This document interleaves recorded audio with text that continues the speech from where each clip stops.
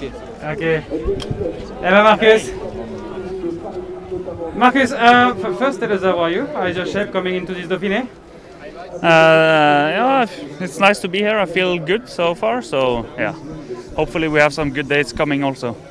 And today, could it be something for you? I hope so. We also have Abrasturi, who's normally quite fast. So we will see how hard the stage is and how it evolves. But yeah, hopefully I can continue like yesterday, and it's a good chance again today. But what kind of race did you expect? We saw yesterday a really hard race. Will it be the same today? The weather is a bit better, but will it be the same difficulty today? I'm not sure. I think yesterday maybe was a bit harder stage. Also now with Jumbo with the leader's jersey might control it a bit more, but still, yeah. I expect another hard day, and also with the sunshine and everything, so I think it's going to be fast again today. It remains too hard for the pure sprinter, you think? It's difficult to say. Maybe, but yeah, I think we will have to see.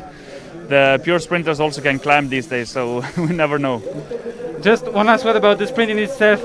If we're going for a sprint and maybe you're the sprinter or maybe Jon is a sprinter, what to have in mind in the last kilometer? Knowing it's always slightly uphill, not too hard, but still slightly uphill. How to manage this kind of sprint? Yeah, it's really about the legs with the final like today. You need to stay covered in a good position, and then I think to follow like Bora or Jumbo or like the lead-out trains, and then try to do something from there. Thank you, Markus. Best of luck on the race.